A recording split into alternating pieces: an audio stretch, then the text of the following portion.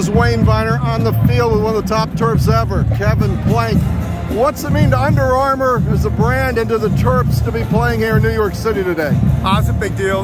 We're an East Coast school. I think we define it.